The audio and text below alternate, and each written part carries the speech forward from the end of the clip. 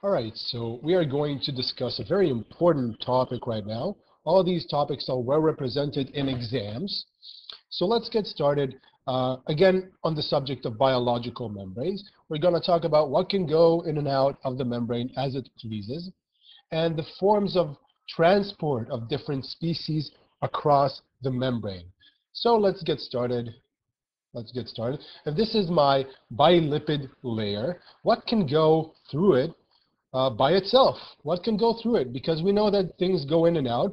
We know from thermodynamics that biological systems are open, so matter goes through. So what can go through? Well, it just so happens that if you're a relatively small or you're an uncharged or a nonpolar molecule, you will be able to go through, by yourself, easily. You're not going to need a hand going in and going out. You can do it on your own, which is just like CO2, O2, and nitrogen gas as well, all these gases. And if you're wondering, does carbon dioxide not have a dipole moment? It does not. This is its structure here. If we're looking at a Lewis structure, so this is orientation. It's linear, so it's not polar. And if you're flipping this around and you're saying, if I'm a large molecule and I'm charged, or let's say I'm polar, what do I do? What do I do? Well, it just so happens that let's just say glucose, a large molecule, we can take a charged ion like potassium or like sodium. These guys can't go in and out as they please. And we do know that glucose is uptaken by cells. So we must have a mechanism, a way of getting these guys through. So we're going to discuss different types of diffusion across this layer. Perfect. So let's get to it. And we're going to first start with passive diffusions. And in passive diffusions, always think high concentration to low concentration. That is the essence of passive diffusion. That's the idea. So if I have these, let's just say I have diatomic oxygen, it can just passively and freely go through. It doesn't need a hand going through from outside of the cell, inside to the inside of the cell. And if I have, let's just say I have carbon dioxide, it also can just fuse freely outside of the cell. It doesn't need a hand. It can freely fuse, and it also doesn't require energy, as you can imagine. Very nice. And we also have a concept called facilitated diffusion. Let's just say I have one of the molecules that is either charged or is larger or has some sort of dipole moment, and it can't fuse freely on its own. Then I can have carrier molecules. I can have carrier molecules or carrier proteins. This carrier proteins, what it does is basically it binds to one of these, let's say, charged species outside of the membrane. It binds to it, it houses it, it goes through a conformational change, and it releases it to the intracellular space. And this is basically also from point of high concentration to low concentration. This is still a form of passive diffusion. And we also have channel-forming proteins, which is basically opening the door that these guys can go through. So this is facilitated diffusion, also passive. What it means is high concentration to low concentration. Thank you, Wikipedia, for this nice depiction. And we're going to keep on going. And with the spirit of passive diffusion, where are we now? We're on active mechanisms. All right. So what I would like to discuss now, we're going to get to active mechanisms. What I'd like to discuss now is ionophores. And you can think of ionophores as, I'm just going to write it here. I'm only going to give you what you need because it is also in the minimals, and I'm going to give you the same question that was asked in a relation analysis. Ionophores are lipid soluble molecules that can facilitate ions across the lipid bilayer. And we know that ions ions cannot go through because they're charged. They cannot go through on their own. So we have two types of ionophores. Let's just say I have a charge floating around, and that charge really wants to go in. This is the intracellular, and this is the extracellular. So I'm going to have this ionophore here. This is the ionophore. And basically, if you're wondering how it looks chemically, it's just a macrocyclic molecule. It's just a big ring. And that ring can just basically go around this molecule. This molecule just jumps, or rather this ion just jumps into this molecule and binds inside of it. It binds to the inside of it. And now this ionophore can just carry the molecule through. It can just carry the molecule through the bilayer and inside, because the ionophore is lipid soluble. The ionophore can go in and out as it pleases. So this is one type of ionophore, and this is called a carrier ionophore. And the other type of ionophore can form a channel here, and have some sort of hydrophilic parts inside of it that allow this guy to just go right through. And this is called a channel forming. There's no need for parentheses. Channel forming ionophore. This is a channel forming, and this is a carrier ionophore. Perfect. And what we need to know about ionophores is that the plan for the lipid bilayer, the plan is not to let these guys through. And ionophores are kind of messing around with that plan. They're kind of disrupting it. So in that sense, they have antibiotic properties. I'm just going to write it here. Antibiotic properties.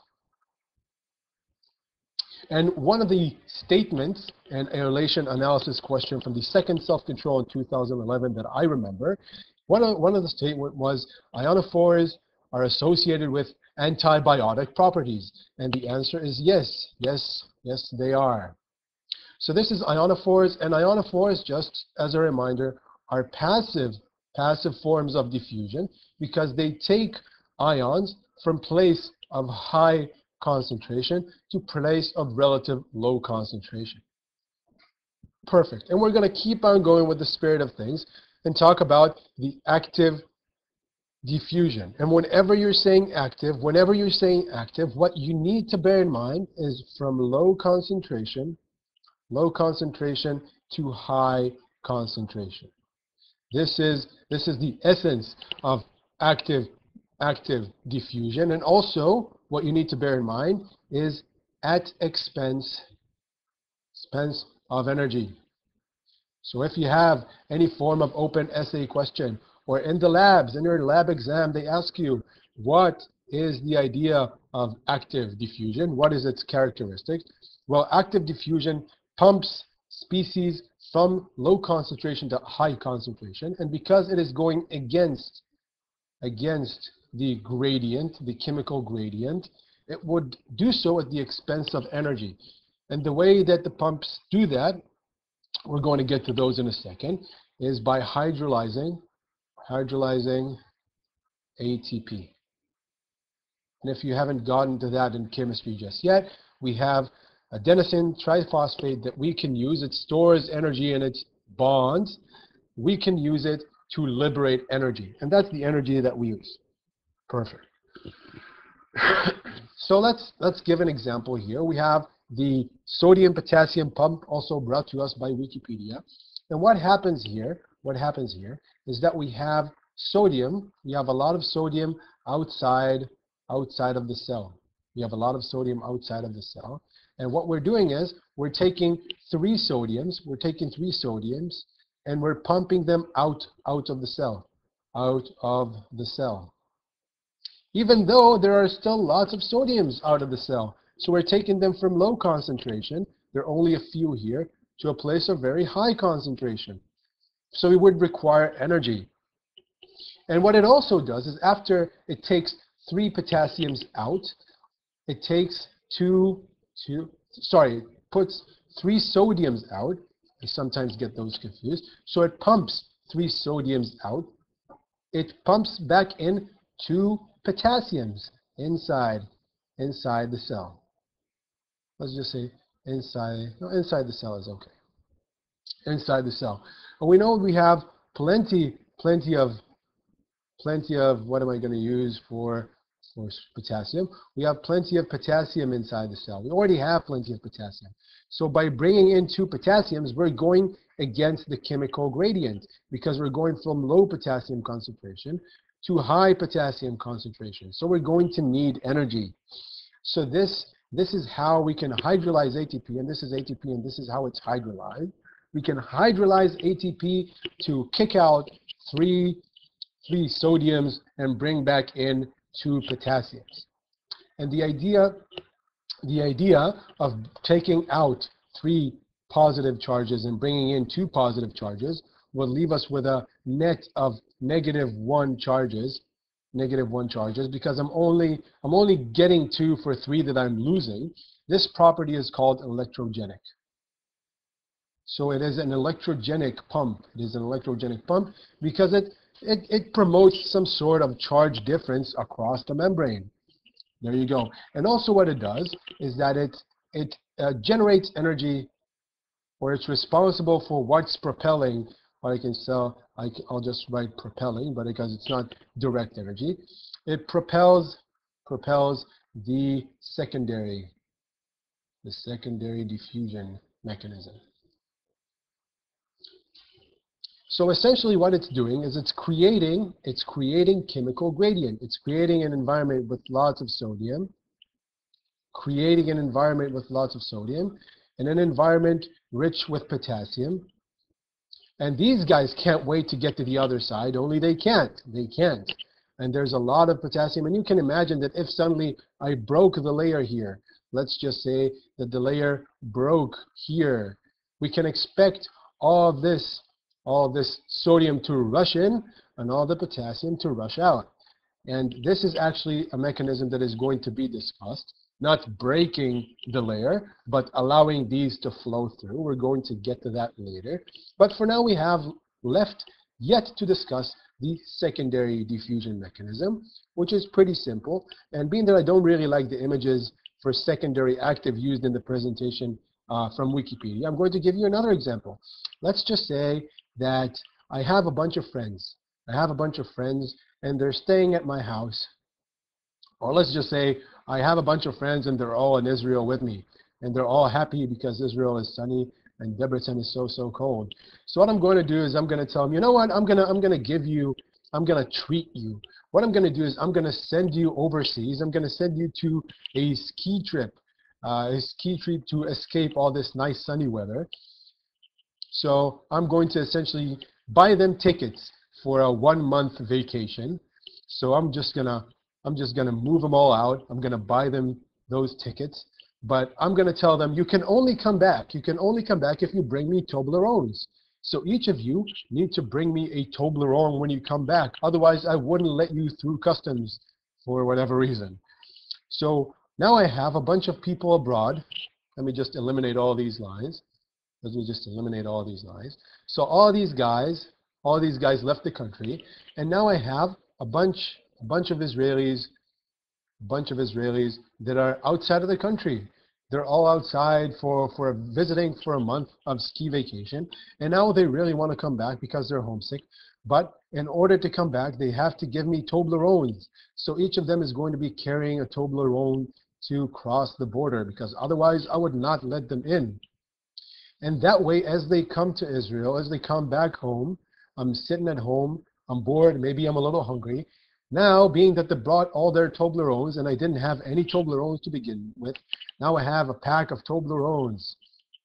Basically, what I'm saying is I can use the idea that I have a lot of people that can't wait to come back home. They really want to come back home. And I can use them to bring something else with them. And if you think about it, I have my bilipid layer. This is my bilipid layer. And I already know that my pump put out a lot of sodiums. Sorry, potassium. No, sodiums. I was right. So it put out a lot of sodiums. And those sodiums can't really get in, although they really want to, because the gradient propels them to come in. There's a high concentration here, and a low concentration here because of the pump. If this is the pump, keeps pumping them out, keeps pumping them out. So they really want to come in, only they can't come in because they can't go through. But if I have a border check and I'm saying, hey sodiums, you can come in if you bring with you this big glucose molecule that can't really come through. You can only come if you bring one of those with you. And that way, I can have a situation in which glucose would just go right in and they tag along this, or rather, sodiums are going to go in, but they're going to bring this glucose with them. So the glucose is riding on this chemical gradient that was generated with the pump. So this is secondary active. And why is this secondary active? It doesn't use ATP or energy per se, but it uses the energy stored in the chemical gradient that was generated from the pump that does use ATP. What I mean is, if for some reason I run out of ATP, there's no more ATP, and all of these guys, all of these sodiums are coming in because they're bringing their friends with them, and I told them that they can. And the pump is not pumping them out anymore because I'm out of ATP. I'm going to run out of gradient. It's not going to be low or high concentration. It's going to be the same.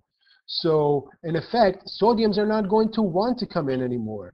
And that is why it is secondary active, because it does indirectly use energy. And if for some reason I run out of energy, these secondary active mechanisms would also shut down. Hopefully you found this helpful. You just need to remember active at expense of energy. Passive free diffusion does not require energy. And you need to understand the differences. And it is also a good idea understanding the ratio, because you're going to have to remember it. The ratio of three sodiums going out to the ratio of 2 potassiums coming in. And we'll discuss that later. Hopefully you found this helpful. See you in the next video.